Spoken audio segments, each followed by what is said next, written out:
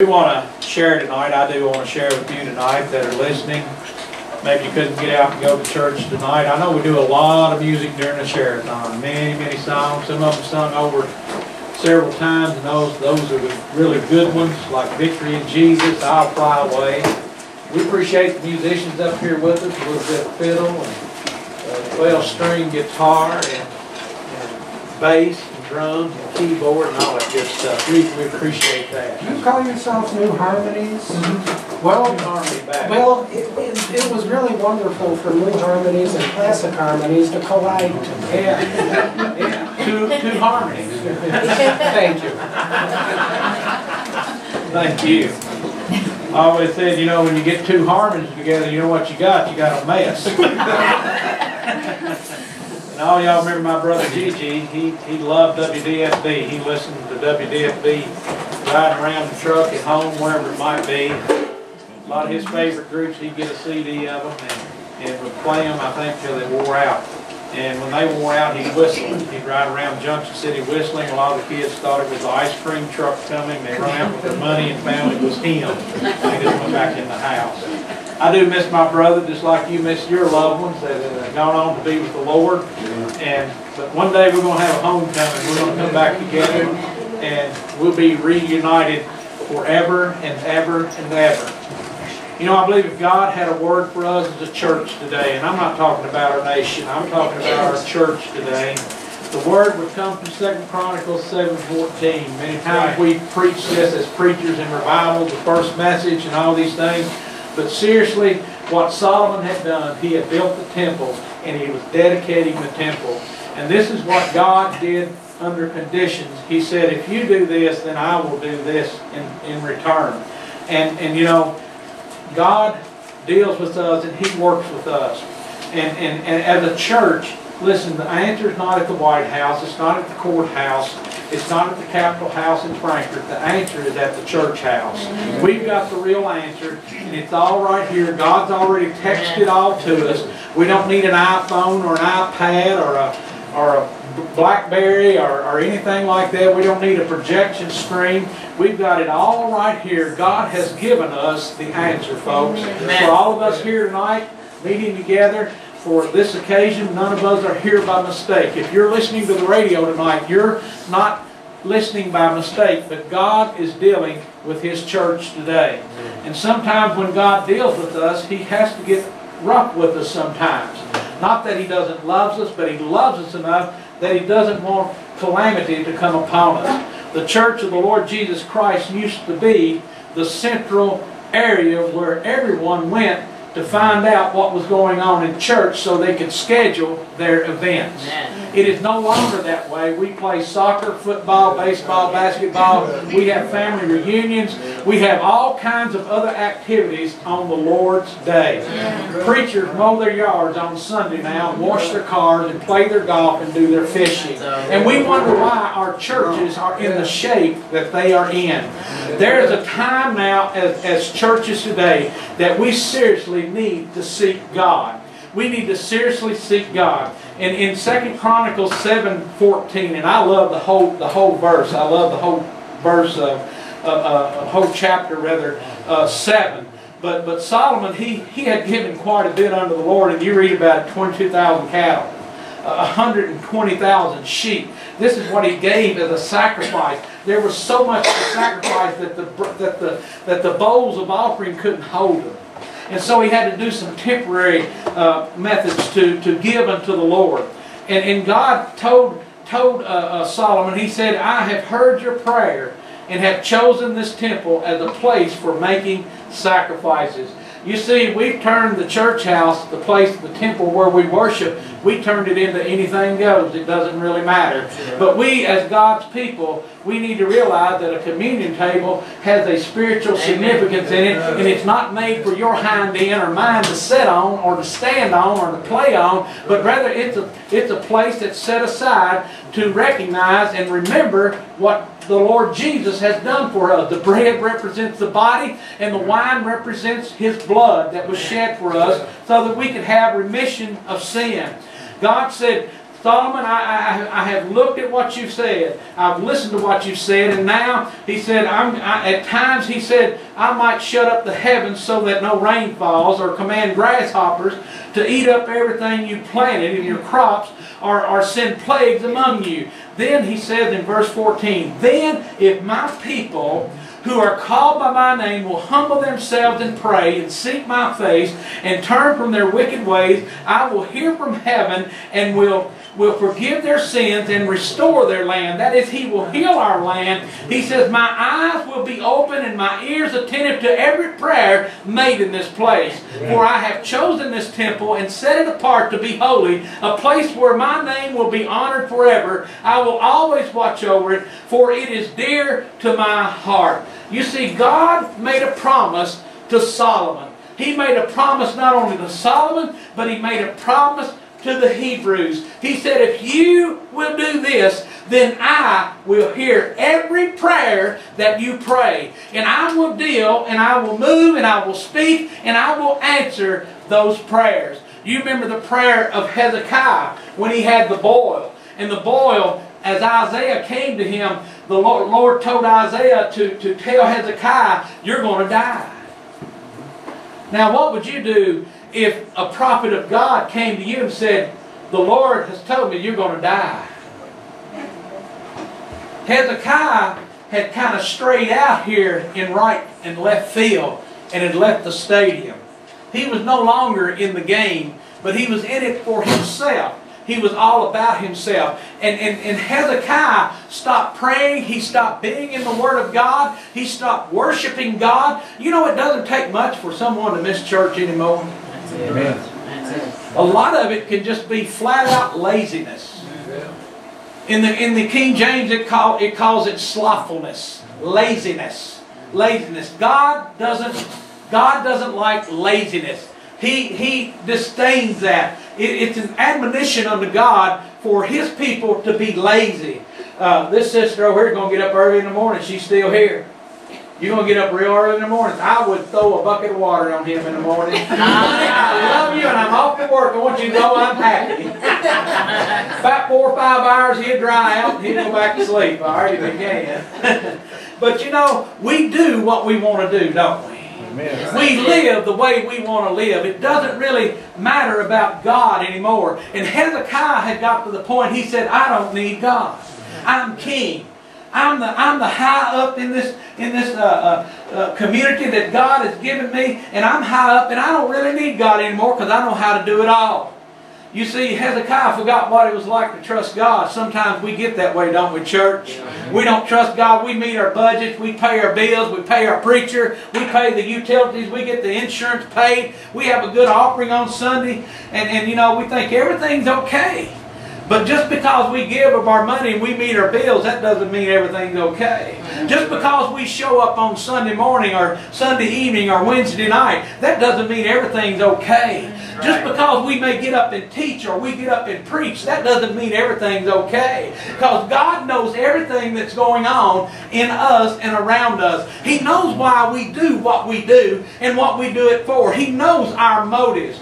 And Hezekiah had changed his motives. But one thing about Hezekiah, he turned in his bed and he faced the wall. And if you read in the Bible, you will read that Hezekiah did one thing. You know what it was? He prayed. He prayed. Because he didn't have long to live. And he knew he was going to have to stand before God. So he turned his back to everyone and he faced the wall because what he was doing was very serious. Now prayer became a vital part of Hezekiah's life because he had a major crisis. He was going to die. It doesn't matter what kind of house you and I live in or what street we're on. It doesn't matter what kind of clothes we wear. It doesn't matter how our complexion is. It doesn't matter how much money we might have or gold or silver and all these things. You see, when Hezekiah was told he was going to die, being king didn't mean anything anymore. Amen. But he was going to face God. Just like you and I, we will face God one day. Hezekiah, he prayed. He not only prayed, but he also he began to get into the Word. And God told Hezekiah, He said, I will turn the sundial back. And on King Ahaz, his sundial will go back 10 notches.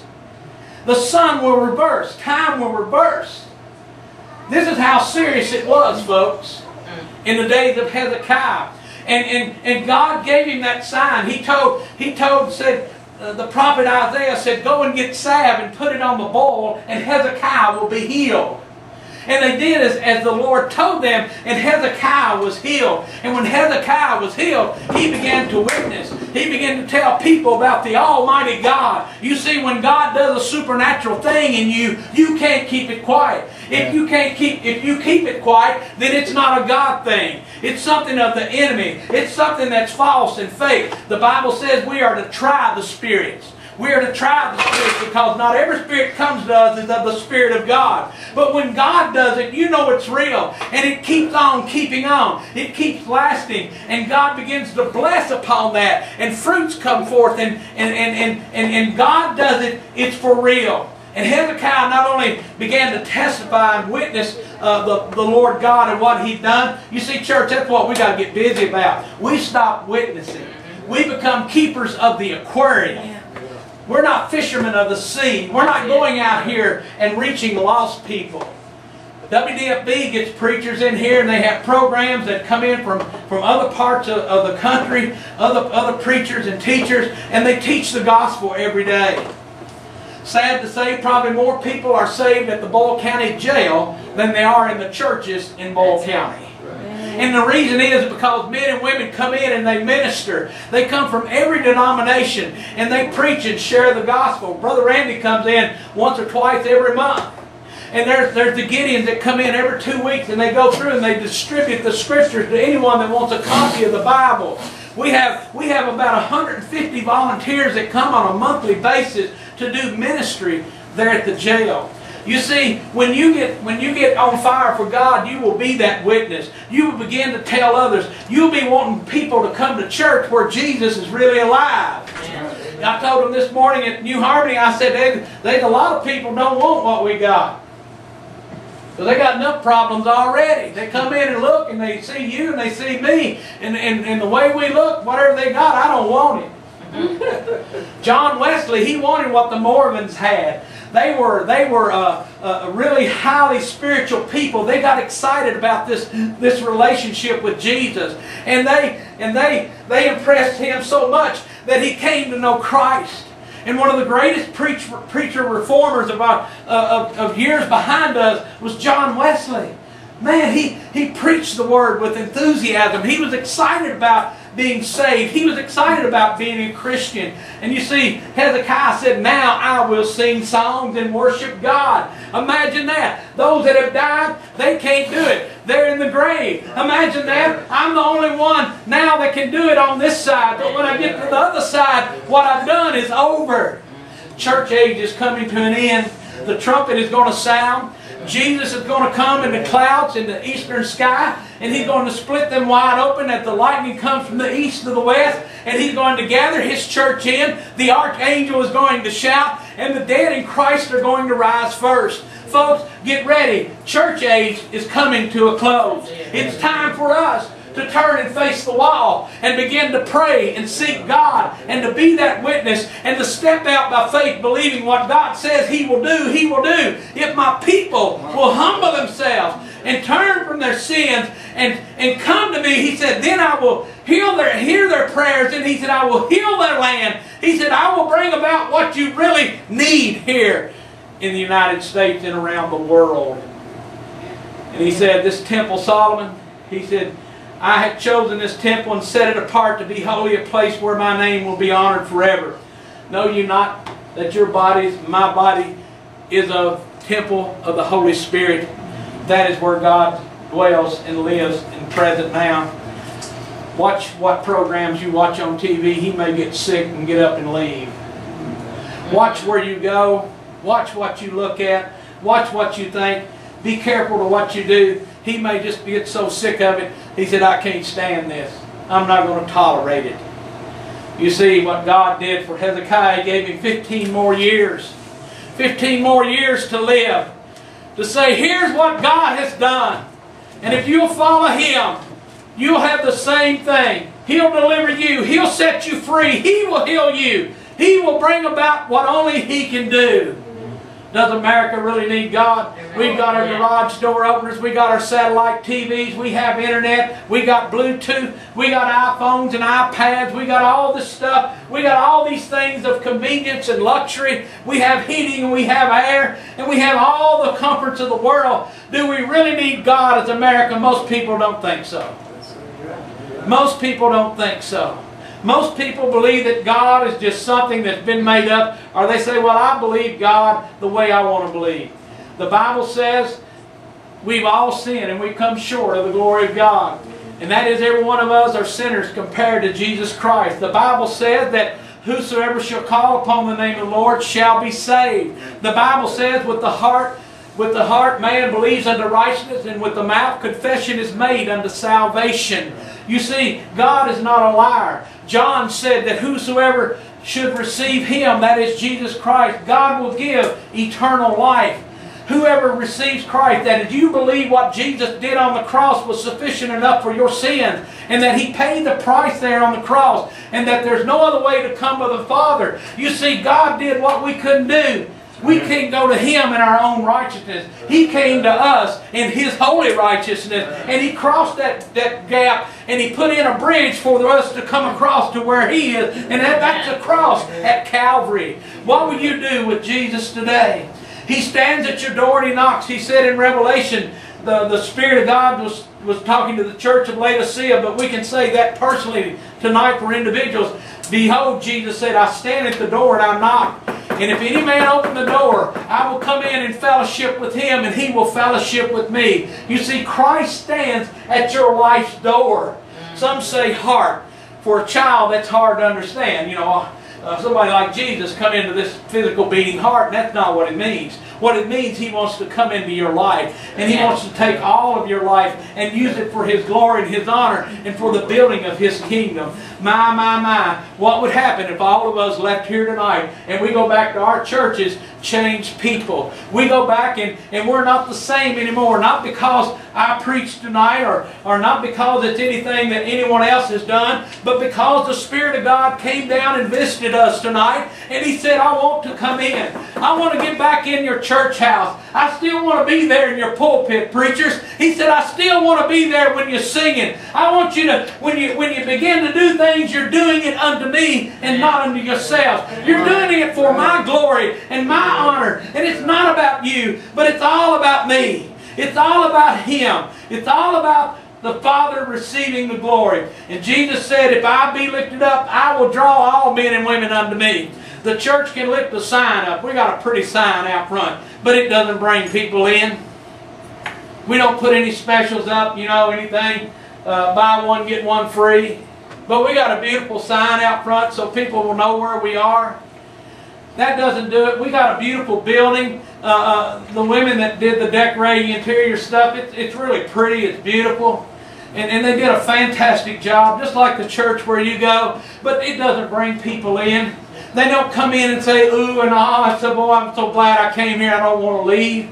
You see, if we lift Jesus up, we hold up the true light. We hold up the real drawing power. We lift Him up. People will see Him, and they will come to know truth, and they will be set free, and they will no longer be captive to sin. They will no longer be under the influence of the enemy. And He's got many right now, but Jesus is ready to break that barrier down and break those shackles, those chains, and set free the captive tonight. He's ready to do that. You may be listening tonight on radio or internet, and your life is just not where it should be right now. There's one way that you can begin that journey to make it right, and that's to turn it all over to Jesus Christ tonight. And you can do it right there where you are. You can make that step. You can speak to God tonight and cry out to Him, repenting of your sins and asking Him to forgive you, and invite Him into your life tonight. And He will hear that cry. If it's an earnest, sincere cry unto Him, He will hear it no matter where you are. You say, well, I thought I had to go to church to be saved. You don't go to the funeral home to die.